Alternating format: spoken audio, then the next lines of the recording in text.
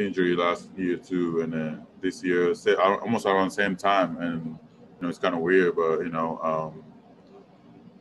it is what it is. I gotta take care of my body, and then especially right now, team really needs me, so I gotta, but I'm excited to come back tonight, and hopefully we can win tonight.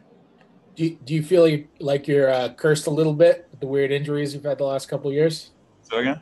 You feel like you're cursed a little bit with the weird injuries you've had the last couple of years? Like bad luck. Yeah, I guess. Yeah. Hopefully next year it's not going to be like that. But, right now I'm focused on, this season. We obviously, we haven't won, we haven't won a game yet. So, this is, we got to win tonight and then going on the road games. Yeah.